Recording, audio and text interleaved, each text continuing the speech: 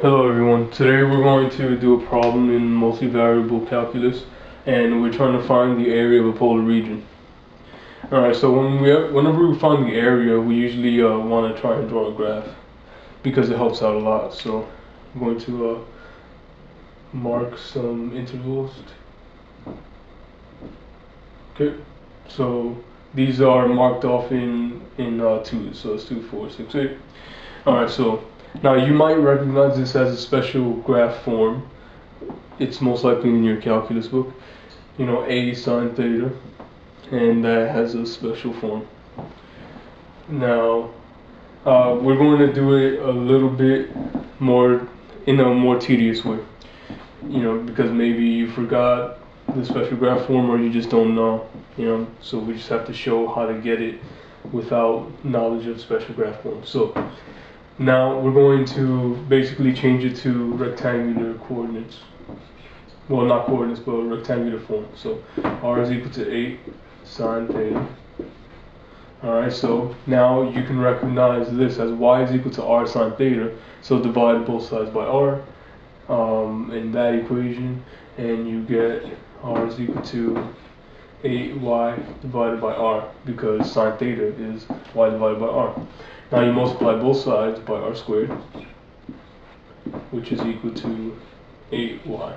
R squared is equal to 8y. So r squared is equal to x squared plus y squared, as you know from polar form. X squared plus y squared is equal to 8y. So now we want to subtract both sides by 8y. So x squared plus y squared minus 8y is equal to 0. Great. So just make some more space here. Now we want to complete the square here to complete the rectangular form. So we want to group the x's together, but there's only one x, so plus 0, plus group the y's together, y squared minus 8y is equal to 0.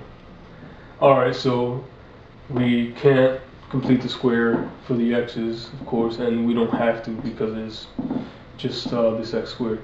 So we're going to complete the square for the y. So that's going to give us x squared plus y squared. Alright, so we divide we divide minus 8 by 2, and we square that value, and we add it here. So minus 8 divided by 2 is minus 4, so we're going to put that minus 8. Okay, so that's minus 4. Minus 4 squared is plus 16. So that's equal to 0. Alright, so now this will factor nice and cleanly. So that's x squared plus y minus 4 squared is equal to, and since we added 16 to the left side, we add 16 to the right. Alright, so we finished the rectangular form, and obviously this is a circle. So the center is at, let's see, in this case x is equal to 0 and y is equal to plus 4, because y, the general form is y minus k, so minus is plus. So the radius is r squared is equal to 16, therefore r is equal to 4. Alright, so we have the center and radius. Now we can draw those here. So these are marked off in intervals of 2, so it's 2, 4, this is the center, 0, 4. So if the radius is 4, then the diameter is 8. So our circle will look like this.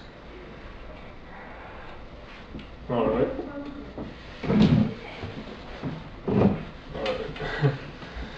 Sorry about that. Okay. So now what we could do to find the area of this circle is just find the area of 1/2 of it and multiply it by 2. Okay. So we need to find the limits of integration, of course. So if you think about this, you can have a table of y versus theta and plot points.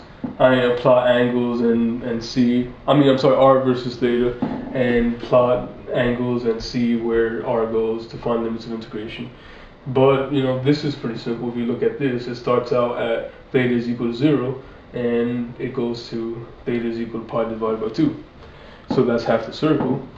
So we're going to have 2 multiplied by 1/2 the integral from 0 to pi divided by 2 of r squared, which is 8 sine theta. So d theta. Alright. So now we can do this. Alright. Let's see. Alright, so we're going to give 2 is equal to, now we want to, of course, do the exponents first, in this case parentheses, but there's nothing we can do here, so now exponents, order of operations. So 8 squared is 64, and then sine squared. Okay, so it's going to give us 1/2 from 0 to pi divided by 2 of 64 sine squared theta d theta. Okay, so it's pretty tedious, but well worth it. So now we can factor out the 64, so that's going to give us 32 times the integral from 0 to pi divided by 2 sine squared theta d theta. And now, okay, so we can change this if we use a power reduction formula for trigonometry into 32 0 pi divided by 2, and that becomes 1 minus cosine 2 theta divided by 2 d theta. Alright, it's pretty tedious, especially having to keep writing out these the 2, 32, and then limits of integration. Alright, so now we go back up here.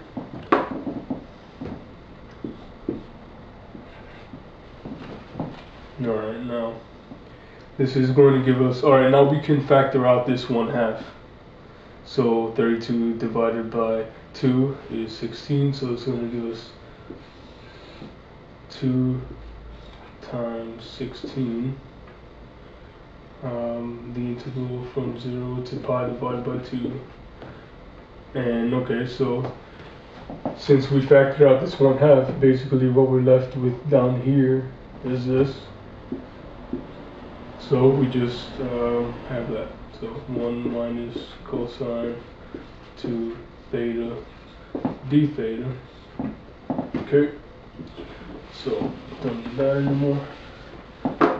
So this is going to give us, well, we can pretty much multiply this 2 by the 16 right now, or you could just wait till you do everything inside these brackets and then multiply the answer by 2. Either way, but I'm just going to do this here now so we don't have two constants lurking around.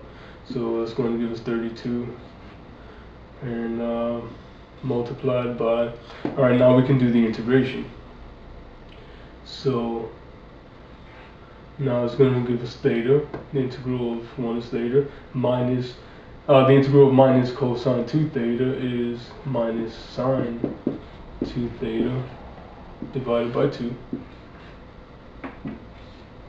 And of course this is from 0 to pi divided by 2. Alright, now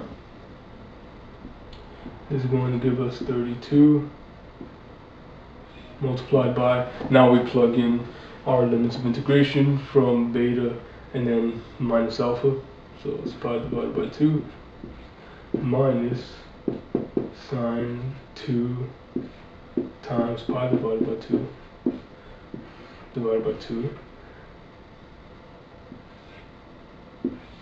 minus now 0, so 0 minus sine of 2 times 0 divided by 2. So we get 32. Alright, now pi divided by 2, that's fine, minus the sign, so we have these two 2's cancel out, so that's sine of pi, which is 0. 0 divided by 2 is 0. So that's pi divided by 2 minus 0, which is just pi divided by 2. Minus 0 minus 2 times 0 is 0. Sine of 0 is 0. 0 divided by 2 is 0. So that's 0 is equal to 32 multiplied by pi divided by 2. Okay, which is equal to 32 divided by 2 is 16, so that leaves us 16 pi square units. Alright, so now if you think about this, think about what you learned in pre-calculus, basic math, things like that. The area of a circle is equal to pi r squared. So that's going to give us pi times r. What's r? The radius is 4. So 4 squared is equal to 16 pi square units. So, we used calculus to figure out something that you learned a long time ago, many years ago, and something simple with this basic formula here. So calculus is very powerful. It's more interesting to do it in the calculus way, but you can do it here as a is equal to pi r squared. It's all the same thing. So now this whole circle is 16 pi square units. So I hope you all learned something, and I'll see you in a future video.